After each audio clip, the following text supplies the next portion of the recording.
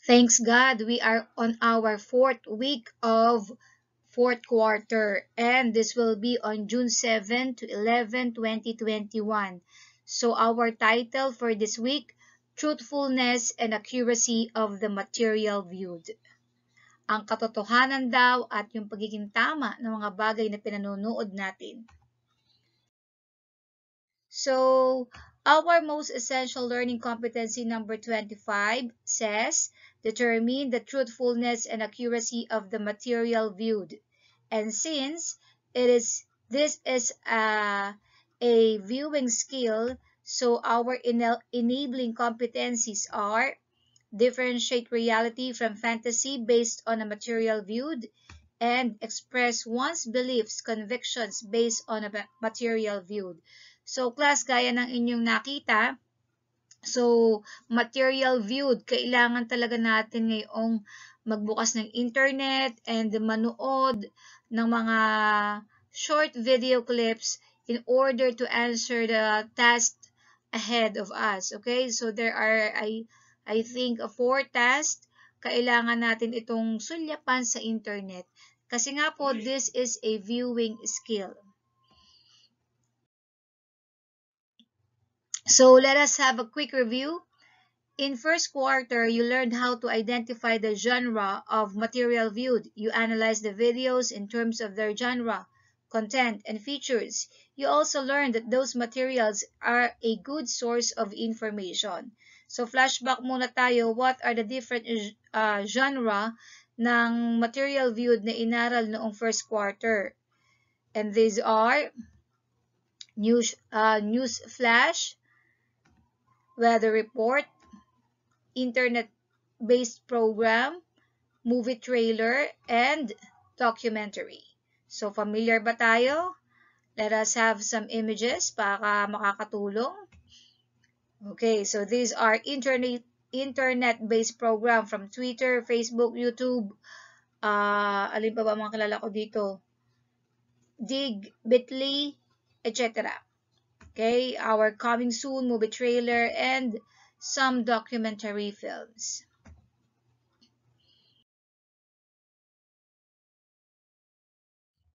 So in this lesson, you will learn how to evaluate these materials based on their truthfulness and accuracy.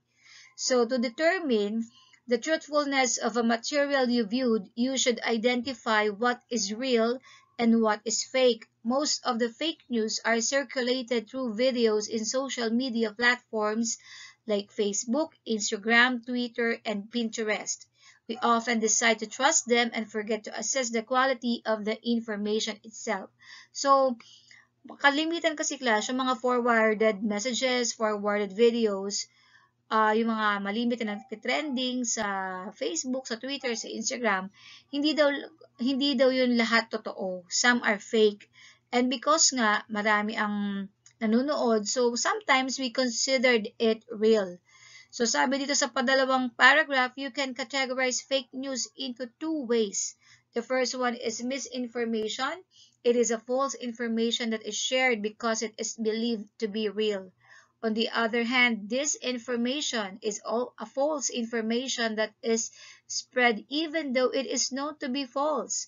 To help you do a fact check, there are sites like factcheck.org and snopes.com. Even Google has its own fact check feature to identify fake news, the Google Fact Check tool. Okay, so very timely itong skill natin kasi nga sa panahon ngayon, mas ginagamit talaga natin ng internet. So sometimes daw nagkakaroon ng misinformation and sometimes nagkakaroon ng disinformation. But both of these two are fake. False news or false information ang kinikater nila. So kaya mahalaga talaga na matutunan natin mag-evaluate which is true, which is accurate, and which is fake. Okay, let's move on. So, punta na tayo sa learning test 1. A post circulating in Facebook recommends a bowl of freshly boiled garlic water to cure COVID-19. So, I believe talagang tumrending tong news na to. So, ayan yung picture ng forwarded message. Nakalagay doon, good news, Wuhan's coronavirus can be cured by 1 bowl of freshly boiled garlic water. And kayo na magbasa ng iba ha. I know, inyo na itong nabasa. Alam niyo, lalo na yung mga matatanda, mabilis talaga silang napapaniwala nito. Tapos may ganito pang nakalagay, can eating garlic help prevent infection with the new coronavirus 2019 nCoV? So, garlic is a healthy food that may have some antimicrobial properties. However, there is no evidence from the current outbreak that eating garlic has protected people from the new coronavirus 2019 or nCoV. Yan naman ang sinasabi sa atin ng World Health Organization. So, hindi i-deny ni World Health na ang garlic ay meron talaga siyang antimicrobial properties. However, yung relationship nito kay coronavirus, yun ang medyo question mark. So, sabi dito, do a fact check to prove that the Facebook post is a false information. Use the information from the World Health Organization to complete the table that follows. So, here in Learning Task 1, okay, you're going to copy the table on your paper. If you have a way to connect to the internet, watch the video on this link. So, meron ito class sa inyong LEAP or sa inyong module, ikakopy lang nyo sa YouTube. And here, ito po yung table na kokopyahin. So, ang claim, ano bang ibig sabihin ng claim? Ano yung sinasabi ng fake news? Drinking boiled garlic water will cure COVID-19. Ang rating natin ay false. So syempre, dadaan natin siya sa fact check tool ng Google. Ang magiging reliable source natin ay World Health Organization. Kukuhanin mo yung title ng news article or video na napanood mo. And then, sa fact or evidence, information you found as proof. So, kukopya ka lang ng important details. So, example natin, coronavirus, WHO or World Health Organization. Yan ang title daw. And then, ang example ng information, coronavirus disease is an infectious disease caused by a newly discovered coronavirus. So, yan ay example lang. Kayo na ang bahala maghanap. So, ang tanong, ma'am, paano kung wala akong makita from World Health Organization? Can I get from other source? Yes, pwede po. Basta follow nyo lang yung format and make sure it is a reliable source so walang magiging problema diyan. Learning Task 2. Watch an eyewitness documentary on COVID-K9 by Howie Severino.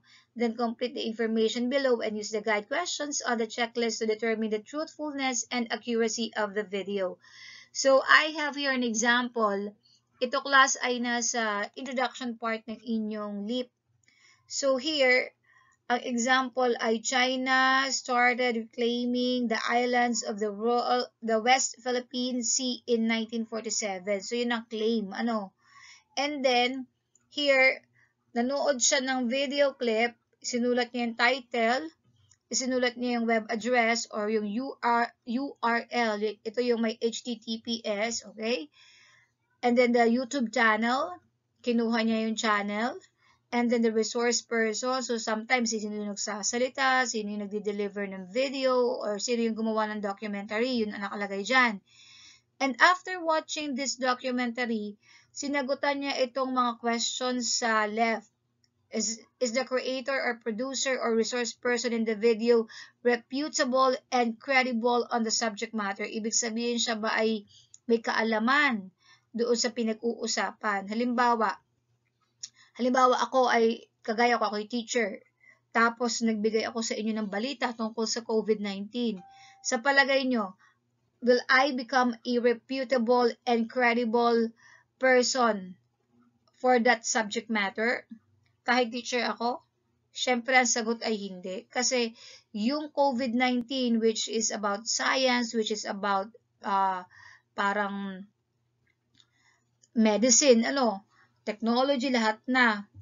So, hindi siya related, lalo na't ang major ko ay English. Pwede siguro ko ang nagbigay ay science teacher, pero dahil ako ay English teacher, I believe I am not reputable and credible enough to give any news about COVID-19. So, yun guys ang i-analyze ninyo.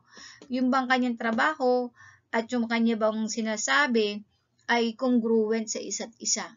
And then, number 2, identified through the available profile information. So, kasi syempre lahat ng mga news may ibibigay yung mga profile information ng tao. Ano? Yun nga, iba-background check nyo siya. Sino ba siya? Ano ba ang trabaho niya? Kung sa palagay nyo relevant, di ang sagot ay yes. Qualified to talk about the topic. So, doon pa rin yan nakaugat sa number 2. And connected with a credible institution. So, halimbawa nga COVID-19, tapos English teacher, taga-Banahis, o credible ba siya? Syempre, hindi. So, ganun natititingnan nyo. Siya ba ay connected sa isang credible institution? Yung bang kanyang trabaho ay makakapagbigay ng sapat na kaalaman. So kung ano mang topic na didiscuss niya. And then, focus tayo sa number 2. Accuracy naman ito is the information relevant and up-to-date. So, ito ba daw ay very timely? Kung halimbawa, coronavirus, syempre timely yan. Pero kung ang pinag-uusapan ay yung mga influenza, hindi na timely kasi matagal na yon. And then number 6, supported by evidence and verifiable in another source. So, gayon guys yun ha, tandaan nyo to. Kapag ang isang bagay ay totoo, may makikita kayo niyan from different sources. Hindi pwedeng totoo, pero iisang source lang ang nagsasabi. Ganun din naman let's say in real life, pagpa may isang witness dyan na nagsabi, halimbawa si Pedro po ang nagnakaw ng manok, pero siya lang ang nagsabi noon. Pero ang iba, sinasabing hindi, si Pedro kasi ay natutulog ng panahong yon. Sa palagay nyo, yung bang nagbibintang ay credible enough? So, kailangan supported din siya ng iba pang source. Pwedeng ibang tao. Yun ang sinasabi dito sa number 6. Number 7, believable after comparison with other materials with the same topic. Okay, ito daw ba'y kapani-paniwala daw pa yung information na yon na pwede daw natin ikumpara doon sa mga materials, let's say same topic, kagaya halimbawa nung sa garlic. So, aside from WHO, may makukunan ka ba ng iba pang information? So, kung meron, di ang sagot ay yes. Pero syempre, kung wala, di ang isasagot mo ay no. Does the creator, producer, resource person in the video clearly own responsibility on providing accurate information? So, ito yung mga parang copyright infringement. Siya ba talaga ang gumawa ng video or kinopy-paste lang niya? Kunwari, kanya pero halata namang hindi. So, yan ay i-analyze nyo maigi habang pinanunood ninyo. Number 9, remain objective or unbiased, fair in covering the topic. Pag sinabi nating objective, unbiased, yung bang siya ba'y walang kinikilingan? Lahat ba ng facts ipinipresent niya ng pantay? Kaya alam niyo dati binibintang to kay ABS-CBN Kasi si ABS-CBN pag daw nagbabalita, pagka sila ay pro, let's say, pabor sila sa topic, lahat ng ipapakita nila yung magandang epekto, hindi nila pinapakita yung bad effects. There are channels like UNTV, personally, nanonood kasi ako doon, pag nagbabalita sila, ipinapakita nila yung good effects and then bad effects. At bahala ka as a viewer mag-decide kung alin sa dalawa ang iyong pipiliin. So, yun ang ibig sabihin ng number 9. Yun ang ibig sabihin ng pagiging objective. Hindi halatang may pinapanigan ang ating producer. And number 10, provide content well-founded on facts which serve its purpose, inform, explain, and persuade. So, tingnan nyo ha, nakalagay dito, yung content daw ay nakabase sa facts, hindi nakabase sa opinion. And look at this, anong nakalagay dito sa taas? Authorship, accuracy, and purpose or objectivity. So, yun ang 3 classifications on how to determine the truthfulness and accuracy of the material viewed. So, ganito rin ang gagawin ninyo. I believe this is very simple. Very simple yung direction, pero gagamitan nyo siya actually ng analysis kasi kailangan nyo talagang panoorin yung video para naman yung isasagot mo diyan tama. Okay? And, okay, may pa-twirl tayo ng konti doon. We have a way to connect to the internet, watch the video on this link. Ito po yun, COVID K9. So, same. Ma'am, kokopyahin ba namin itong table? Yes, kokopyahan nyo yung table. Kasi pag hindi nyo kinopya, hindi ko yan masyadong maiintindihan. Kasi guys, hindi ko naman ito memorize. Okay? So, mas madaling mag-check kung yan ay kinopya nyo and then kita ko yung sagot at yung sinagutan. Okay? Let's move on. Learning test 3. After accomplishing the checklist, answer the questions that follow. Okay, nakapag-analyze ka na daw, nakapag-checklist ka na, na-analyze mo na yung producer, na-analyze mo na yung writer, na-analyze mo na yung video itself. Now, there are 5 questions here. Sabi doon, how many check marks under yes did the documentary get?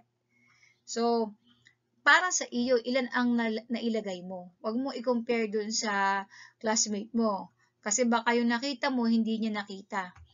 And then number 2, what pieces of information did you find out from the documentary? So, ano yung mga natutunan mo doon? May natutunan ka ba sa documentary ng COVID K9? Ano yung mga mahalagang information? Pwedeng isa, dalawa lang ang sagot natin dyan. Number 3, are you convinced that the documentary is truthful and accurate? So, naniniwala ka daw ba na talagang ito'y tama, makatotohanan? 4, what do you think is the intention or purpose of the creator of this video? So, dito naman, bakit niya sinulat ang video na yon? Is it to inform, to persuade, or to entertain? And number 5, would you share or recommend it to your friends? Pag sumagot ka ng yes, so sasabihin mo why. At pag sinabi mong no, and then you need to answer the question, why not? So, may counting explanation lang tayo dyan, guys. So, sabi ng ating thinking man here, these are personal questions that you need to answer. So, ito ay base on your analysis, critical analysis of the video clip. And note, if internet is not available, think of a documentary you have watched in YouTube or Facebook before, then accomplish a checklist and answer the questions. So, let's say, ma'am, wala po kaming internet connection ngayon. So, ano daw yung pwede mong, yung mga napanood mo noon na documentary? Halimbawa, sa Jessica Soho, napakadaming documentary dyan. Ilalagay mo lang yung title para naman makarelate ako, mahanap ko din sa internet yon. Kasi syempre mahirap mag-check kapag hindi ko naman din napanood. So, ilalagay mo yung title, ilalagay mo kung saan mo kinuha, and then hahanapin ko na lamang yon sa YouTube para ma-checkan ko naman yung iyong checklist and also these questions.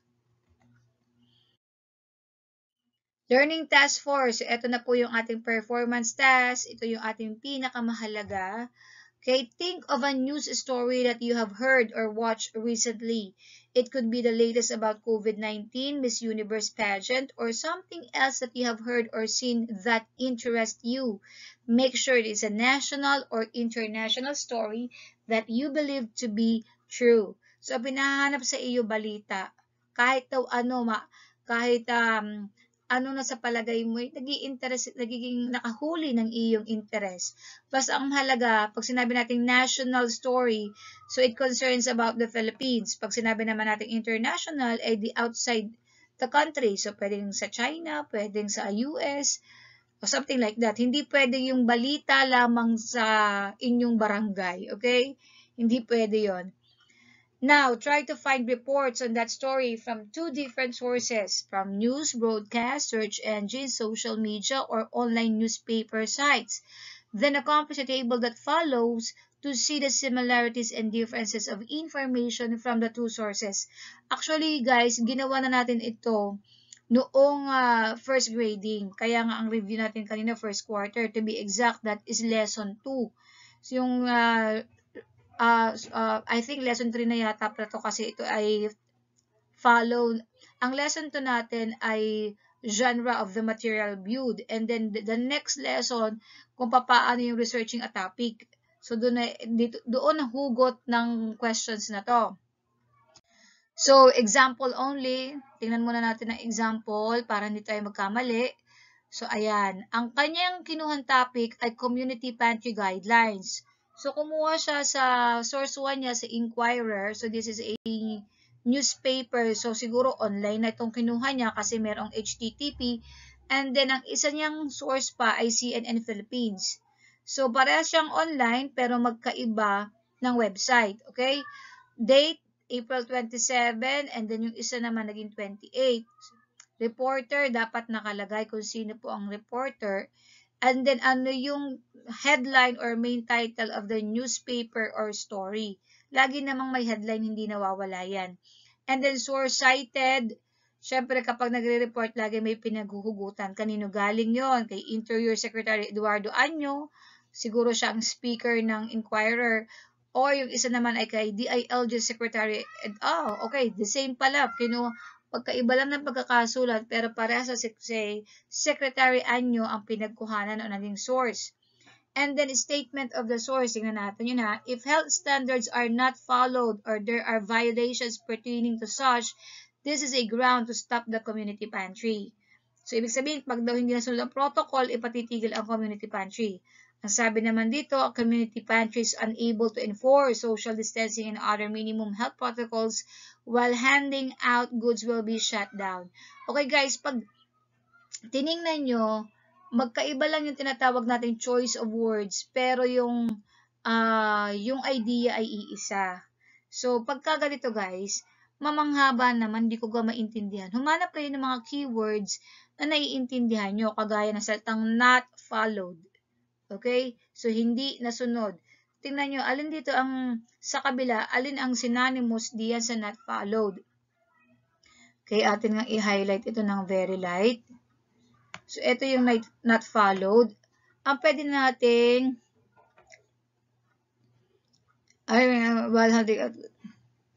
ayan. Unable to enforce. Medyo malalim lang, ano. Pero yung salitang unable, ibig sabihin hindi nasusunod. And then, here, gumamit siya ng word na stop. And then, here, gumamit siya ng word na shutdown. So, parehas ang idea. Magkaiba lang yung choice of words na ginamit.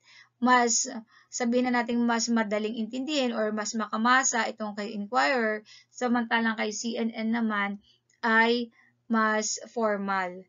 Now, kung titingnan naman kasi natin ang background ng dalawang newspaper na to, magkaiba din naman talaga ang kanilang parang sabihin natin category. Kasi syempre, CNN is an international news platform. So, kaya siguro medyo mahirap ang pagkaka-English ng ating mga reporters doon. Okay? So, here's your table. Ma'am, kokopyahin ba namin ang table?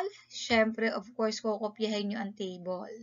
And look, you can also enhance the color of your table, personalize it if you want.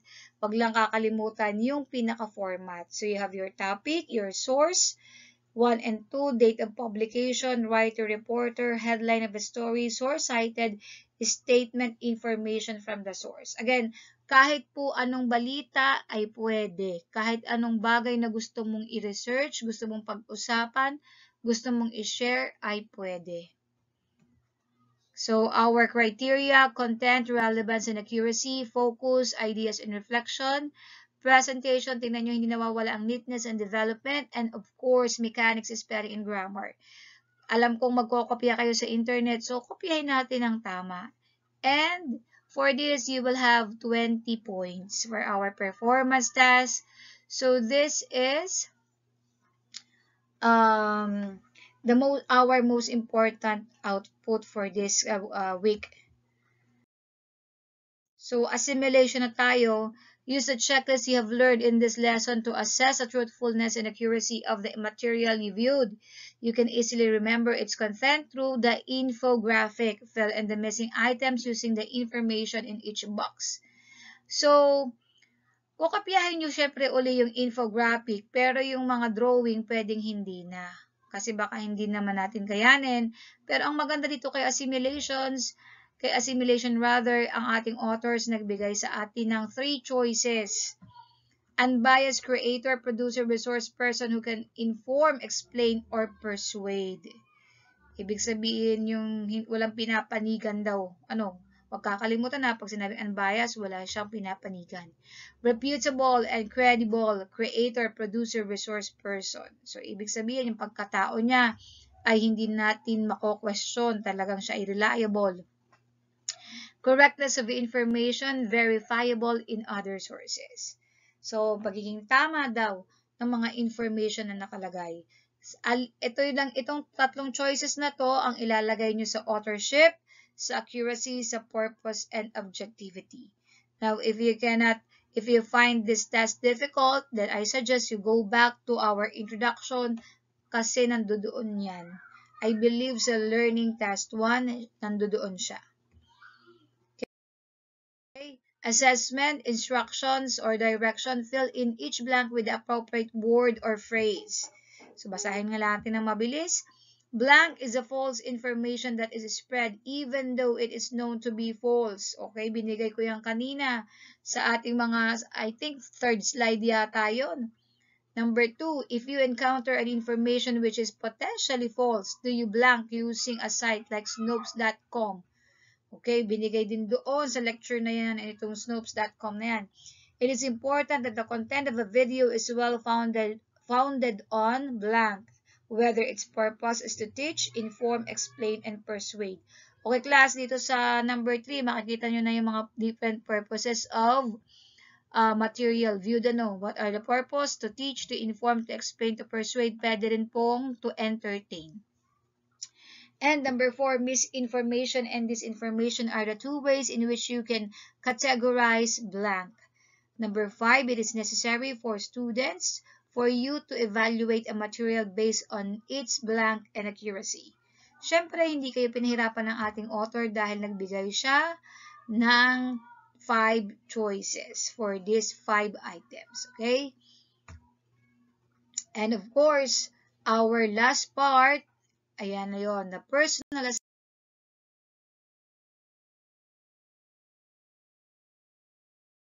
assessment on learner's level of performance or tinatawag ko itong PALLP. Shortcut lang po natin. Ginagawa na natin to again. Star, if you perform the test without any difficulty. Check. If you did it, even though it is challenging, pero natapos mo pa din. Question mark if you were not able to do it and you need additional enrichment activities. So here is our table. Task 1, Task 2, 3, 4, and of course we have assimilation and assessment. Kasama po yun. Course, again, thank you so much to our writers, Ma'am Tesalonica C. Abesamis and Dian Joanna Encanto. And this time, I remember, pasalamatan din natin mga checkers, Ma'am Maria Madel Rubia, Luz Beminda Cincha Richel F. Quintero, Remson P. Sumilang, Generosa F. Subieta, and Ermelo A. Escobiña.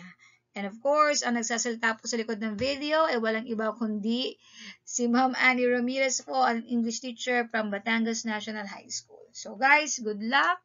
And if you have questions, just write it on our GC. Thank you. Goodbye.